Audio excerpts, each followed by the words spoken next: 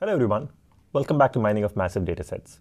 We're going to continue our discussion of the AdWords problem with a look at the balance algorithm. The balance algorithm is a way to deal with the problem of limited advertiser budgets in the context of the AdWords problem. To refresh your memory on what the AdWords problem is, we are given a set of bids by advertisers for search queries and a click-through rate for each advertiser query pair, and in addition, a budget for each advertiser. The budget could be for a day or a month or a year or some period like this. Let's just assume that it's a daily budget. Finally, there is a limit on the number of ads to be displayed with each search query.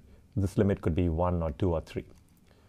Now, we need to respond to each search query with a set of advertisers such that the size of the advertiser set is no larger than the limits of the number of ads per query. Each advertiser who we show has actually bid on the search query.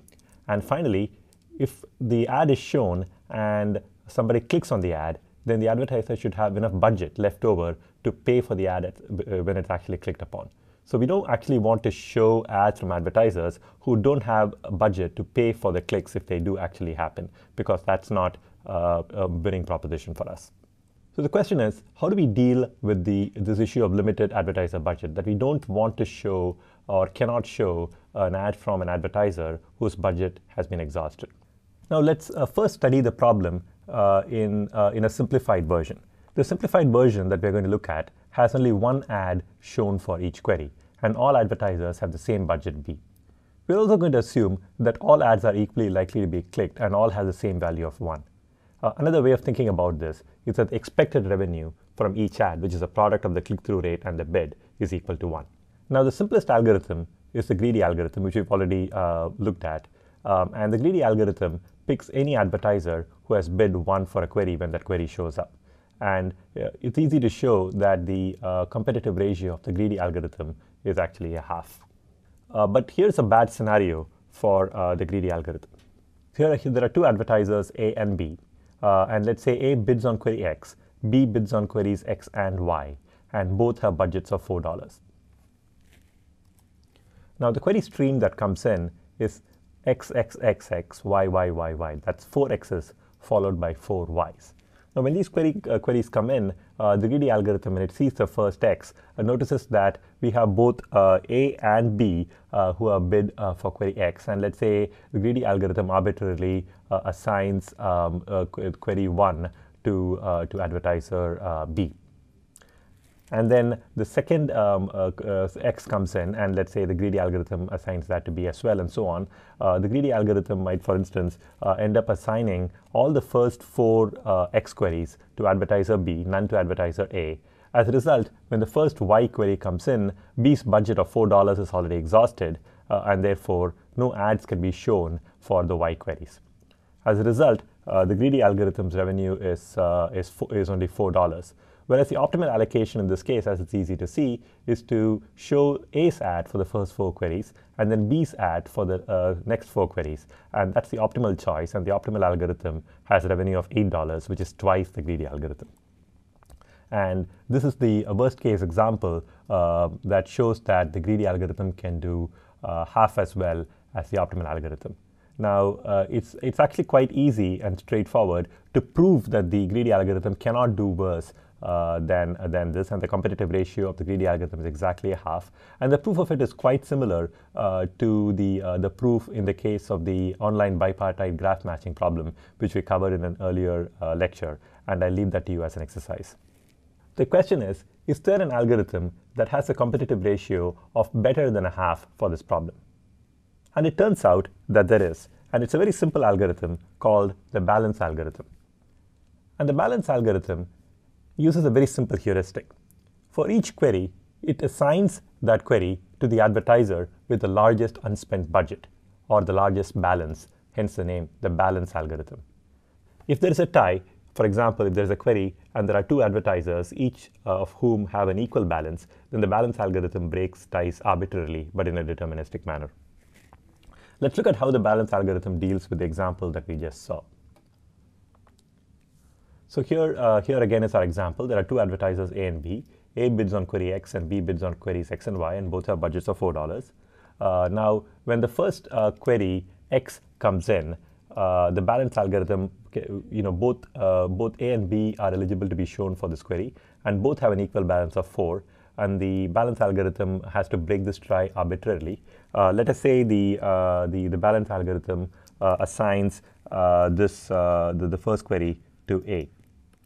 Now the second x comes in, and now notice that let's write down A's and B's balances right there. Notice now that A's balance is 3 and B's balance is 4 because $1 of A's budget is already spent when we showed the first ad. And so the algorithm assigns the second X to the advertiser with eligible advertiser with the largest balance, which is B in this case. And so that goes to B, and B's balance now becomes 3. Now, when the third X comes in, both advertisers are eligible, and once again, both balances are equal. The balance algorithm has to break the tie arbitrarily, and let's say it gives it to A.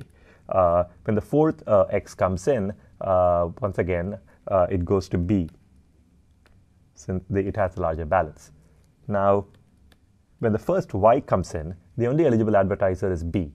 A has not bid for a query Y, and so the query has to go to B, and B's balance goes down to 1. And when the next Y comes in, it once again has to B, and B's balance goes down to 0.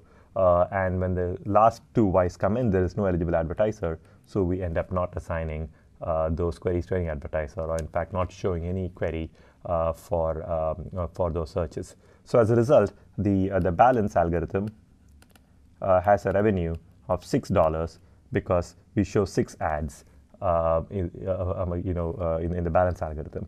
The optimal algorithm, as we recall, has a revenue of $8. And so the competitive ratio in this case is 6 by 8, which is 3/4, which is better than a half, right? So that's exactly what happens here.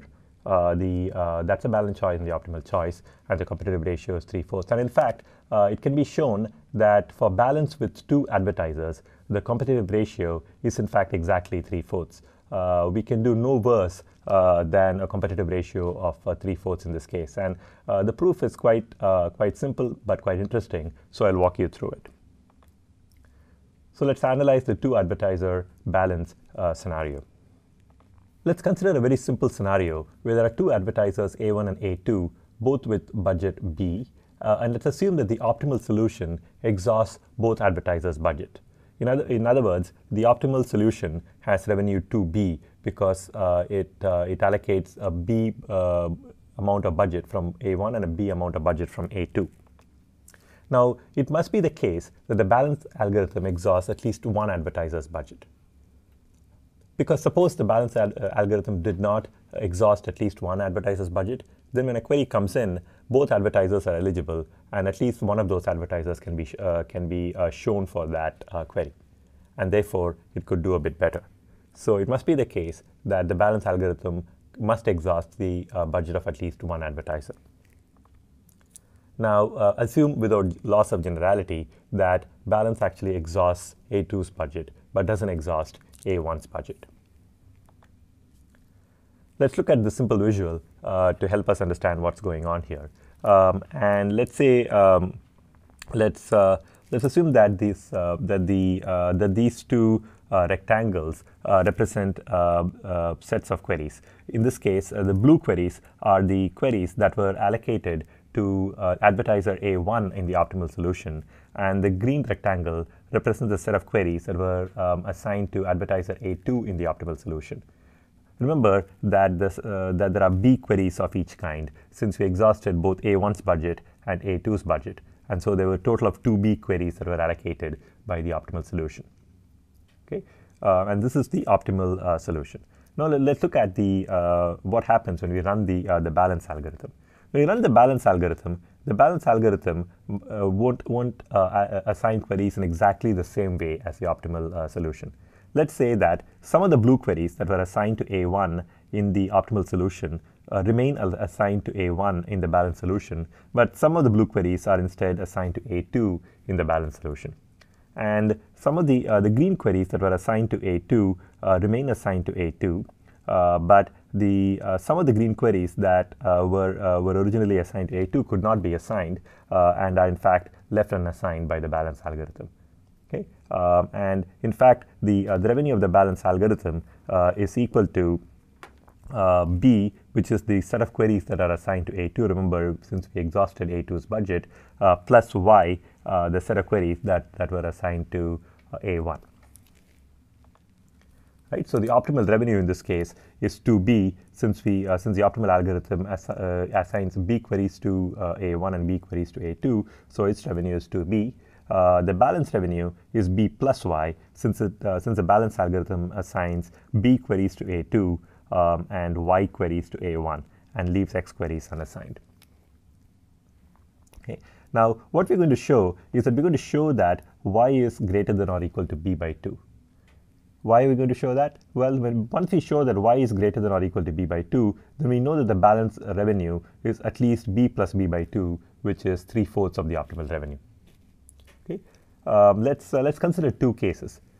Case 1 is when the balance algorithm assigns at least half or B by 2 queries of the blue queries to A1.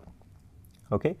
So if the balance algorithm assigns at least B by 2 of blue queries to A1, then we know that the size of the blue bar is at least B by 2. And so Y is greater than or equal to B by 2, and we've shown Y is greater than or equal to B by 2, which is what we wanted to show in the first place. Now, the second case to consider is that the balance algorithm assigns less than B by 2 blue queries to A1, and therefore, since there are a total of B blue queries that are assigned, it must assign more than B by 2 blue queries to A2. Now, when more than B by 2 blue queries are assigned to A2, let's consider the last blue query, the query right here, the last blue query that was assigned to A2. Okay. When you look at the last blue query there that was assigned to A2, the balance algorithm, remember, both A1 and A2 are eligible and have bid on the blue queries. But the balance algorithm, and both at this point have unspent budget. But the balance algorithm decided to assign this blue query to A2. Remember the heuristic of the balance algorithm. The balance algorithm assigns the query to the advertiser with the larger unspent balance. So at this point, when the blue query was assigned to A2, it must be the case that A2's balance was larger than A1's balance. Okay. This is just another way of saying that at this point, the number of queries assigned to A1 must have been greater than the number of queries that were assigned to A2, since both started out with the same budget in the beginning. Now, we know that at least B blue queries have already been assigned to B by 2 blue queries have already been assigned to A2 at this point, right? And since we've said that the number of queries assigned to A1 at this point has to be greater than the number of queries that is assigned to A2 at this point, it must be the case that the number of queries assigned to A1 at this point, which is Y, is also greater than or equal to B by 2. And so we've shown that Y is greater than or equal to B by 2 in the second case as well. Now, since we've shown that Y is greater than or equal to B by 2, and we also know that the balance revenue is B plus Y, since Y is greater than or equal to B by 2, we know that the balance revenues is greater than or equal to 3B by 2, and therefore the ratio of the balance revenue to the optimal revenue is at least 3/4. Now, we've analyzed the simple case of balance with exactly 2 advertisers and shown that the competitive ratio is 2. But what happens if there are more than 2 advertisers? What happens if there are a large number of advertisers? In the case where there are a large number of advertisers, it can be shown that the competitive ratio of balance is given by this expression 1 minus 1 over E, where E is the base of the natural logarithms, 2.718, so on, and that is approximately 0.63. Notice that this competitive ratio 0.63 is strictly better than a half, which is the competitive ratio of the greedy algorithm. So the balance algorithm does much better than the greedy algorithm in terms of competitive ratio. Now, interestingly, although I won't be able to show this in this lecture, no online algorithm can actually do better than this competitive ratio of 1 minus 1 by e for the adverbs problem.